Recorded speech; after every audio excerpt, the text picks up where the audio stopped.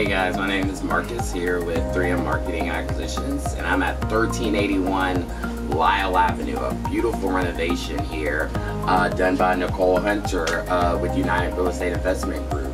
She specializes in actually doing properties all over East Point.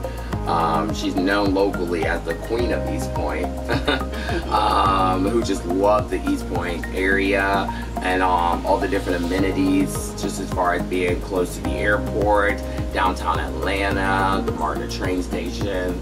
So Nicole, tell us a little bit about this house and why you chose this area in particular. Well, I am the Queen of East Point, of course, and the reason for that is this area has been one of the oldest areas that have not been renovated, and now, as you can see, you can look around the neighborhood, this area has transitioned and we have gentrification happening at this point. I choose East Point because this is an area that's ideal for any person who wants to live within the city and be so close to getting on the MARTA station or so close to taking an Uber and hopping to the airport within 5 to 10 minutes. And also, we're so close to the common areas of downtown East Point where you can eat. This is the ideal location for work, play, and eat area. Work, play, and live area is what I really wanted to say. But that's the reason why I choose East Point, and I'm going to stay in East Point and renovate one house at a time.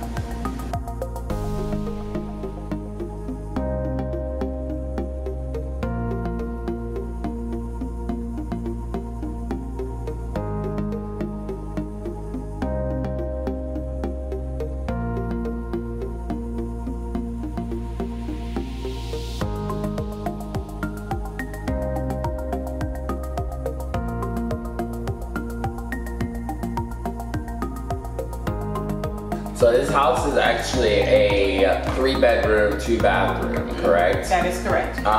So what are the other features you would say make this a little bit different as far as maybe the size and features of the other bedrooms and bathrooms in the house? Well, both of the 2 bedrooms are the same exact size, and you can still actually put up to a king size bed, probably in either one of those bedrooms. The bathrooms is custom just as much as the master. It has all of the custom features as far as the granite, the cabinet, and the shower as well. So it is the ideal bathroom for a small family or a big family. As you're walking through a renovated property, a lot of times certain features pop out to you. And when I walk into this house, the main thing that popped out to me obviously was the gorgeous kitchen. So Nicole, what can you tell us was your thought process behind design of this kitchen? Yeah, so when we first bought this property was previously a duplex, and in the mind that we had said we wanted to convert it to a single family. The ideal was to have everything in the front of the house and all of the bedrooms folks into the back of the house. So as you walk into the front door, you come into this gorgeous open style kitchen that has a lot of upgraded features. One being we have a quartz island set here with countertops with granite faux leather countertops in the kitchen. Also featured in this kitchen, the idea is I wanted to make sure that when you're focusing on the island, that you have everything in one working area. For example, you have your microwave here at the sink, and then you have the stove over here. So if you have to take food off the stove and you want to put it in the microwave, it makes it much more easier. But the kitchen has a nice flow. It flows all the way around. There's plenty of space for a large size family. Would you say it's good for entertaining as well? Oh yeah, you can get 50 people in this area. You have this gorgeous full-size living room that can be anything your heart desires. You can split it in half, make half office, or you can just make it a entertainment dream. You can put a surround sound television set in here with a L-shaped couch in here. It's whatever your heart desires, but there's plenty of space for a large family. Definitely. Another major feature in any house is always going to be your master bedroom. That's always, I think, a focal point of any renovation that I do, and any projects going forward. I always want to focus on that. So just taking a look around this master bedroom here, you not only have a large space with a back entrance as well, but I see a gorgeous renovated master bathroom with a stand-up shower. And then you also have a walk-in closet with a barn door.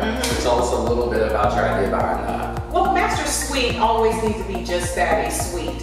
my idea behind this master, I wanted to give it the what do you call it? The grandioso look, but on a lower budget. So I took this master bedroom and I incorporated some large items in here, like I did a faux wall, which is very important feature of the house. So when you put your bed up against the wall, you necessarily don't need a basement, what do you call it, a backboard. Then you also have a walkout. So if you want to have your privacy away from everybody in the family, you can just walk out here and have your cup of coffee, including the master. The master closet is the ideal place for any person who has a lot of storage. The master closet also can be used as a sitting area. You can set some chairs in there and relax, and a table and relax, or it can be just additional storage. My bathroom, now this is the most important piece of the master bedroom. It's totally upgradable. Everything here is upgraded. Everything is top notch in here. And then I decided to put a full shower glass in here with a rain shower. Everybody loves a rain shower. Yes, definitely. And a seat. And also you got a seat where you can actually sit in the shower. Love that. Yeah, so that's an additional feature that I was able to add to this to give it that grandiose look that I discussed, earlier regarding this master suite. Awesome.